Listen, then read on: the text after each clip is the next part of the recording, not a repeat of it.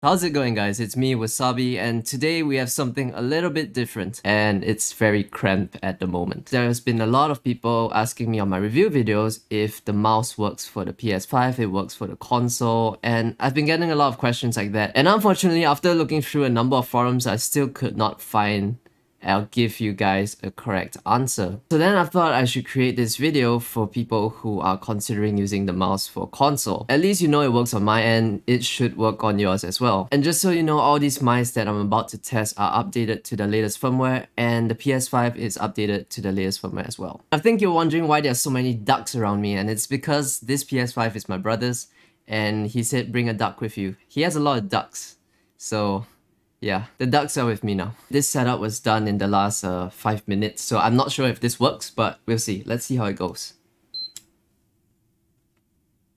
Hang on. Come on. It works.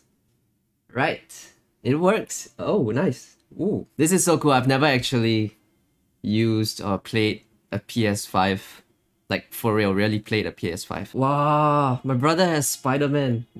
Spider-Man 2. Oh, Ghost of Tsushima. I heard this is a very good video game. Back to the topic, the reason why we're doing this video is to see if the mice works with the PS5. Unfortunately, I don't have the Xbox to try, but this is as close as I can get. In order to use the mouse or keyboard with any game on the PS5, the game itself has to support PC peripherals. If it doesn't, then this is not gonna work. So let's go ahead and try the DevAdder V3 Pro first. It's a very strange way to play a game, but it's just to show off that the mouse works with the PS5. Or at least for games that enable the mouse.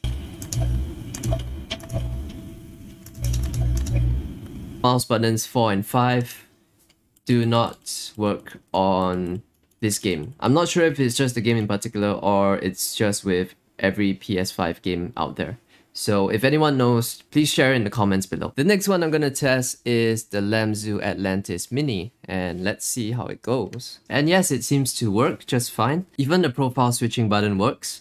So I guess if you want, you could pre-configure the different DPI settings on the Lamzu software on your PC, and then you can use this mouse on the PS5 and change it as you like it. Mouse buttons 4 and 5 doesn't seem to work, so that's something to know. Next up, we have the Viper V3 Hyperspeed. Let's see if this works. This one seems to work just fine as well. For mouse buttons 4 and 5, it doesn't seem to be working with this.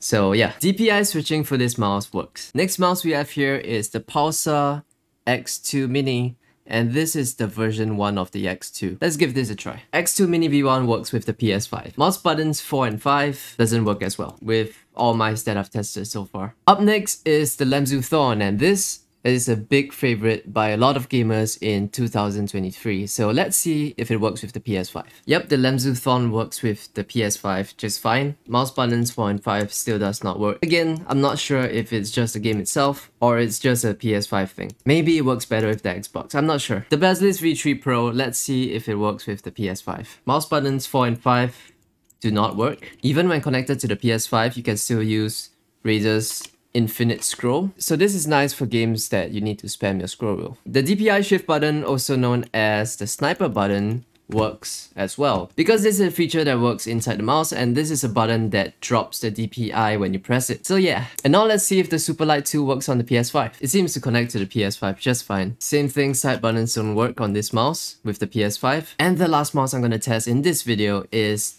the X-Lite V3 ES. This mouse does not have a dongle that you can plug in directly. You gotta use a USB-C cable, and let's see if this works. Yeah, the X-Lite V3 ES works just fine on the PS5. And the huge benefit of using this mouse, I'm not trying to upsell it. I know I already did a review of this mouse and I said it's the best of 2023, and it still is. But the great thing for console players is that you can configure the mouse settings right here. So all the mouse settings, DPI, pulling rate, lift-off distance, motion sync, all these settings can be configured right here. With any other mouse, you gotta plug it into your PC, save the onboard memory, and yeah, you know how it goes. So that's quite a surprise. I never thought of this, but Anyway, I hope this video helps out the people who are wondering if the mouse works with their console, the PS5 in particular. I do apologize I don't have an Xbox with me, so I can't test it on all consoles. Still, I hope that this still helps out a bit, because the last thing I want is people to buy a mouse and realize that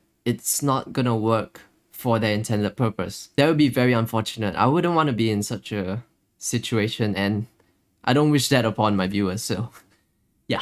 So I'm gonna wrap this up right here. Hope you guys enjoyed the video, found it a little helpful, and don't forget to like and subscribe. New videos will be out every week, and I'll see you in the next one.